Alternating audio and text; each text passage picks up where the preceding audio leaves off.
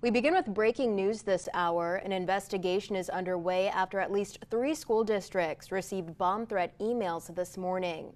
We're told Tyrone, Bellwood Antis, and Claysburg Kimmel were impacted. Police believe this is part of a national trend that's similar to swatting calls, where there is no legitimate threat to any students or faculty. However, emergency services are doing security sweeps at some districts, and emergency protocols are in place. According to a post by Claysburg Area School District, the high school and elementary buildings were evacuated. Emergency crews have already cleared the high school and are working through the elementary.